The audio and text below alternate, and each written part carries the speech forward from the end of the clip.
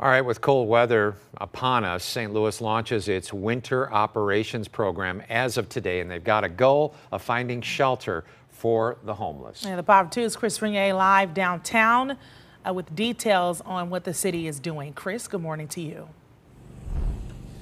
Well, good morning to you, John. Good morning to you as well. You know, it might not be snowing, but this cold rain and mist we've been dealing with this morning is certainly a sign of things to come this winter in our area. City officials say if you need shelter this winter, the best thing to do is call the United Way's 211 number for help. But if you do not have a phone, you can also come here to the Centenary United Methodist Church on Pine during cold weather to get referral assistance for shelters as well.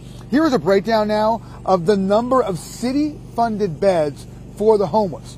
City officials telling us there are 744 beds available now year-round. That's a 23% increase, according to the city, over last year. There are also just over 100 additional overflow beds, which are available during inclement weather.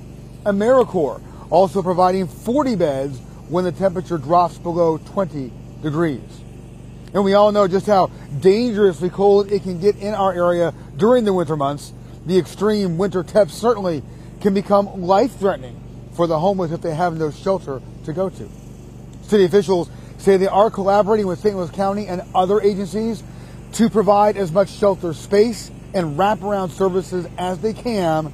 The City Department of Human Services saying it will ensure that all city-funded shelter providers remain open 24/7.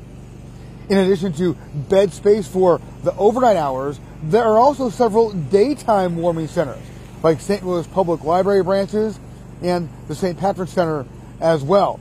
The referral point here at the Centenary Church will be available from 5 to 7 p.m. when the temperature is under 20 degrees or under 25 degrees if there is precipitation falling, and these winter operations will continue until March 31st of next year. For now, live in downtown West, I'm Chris Renier.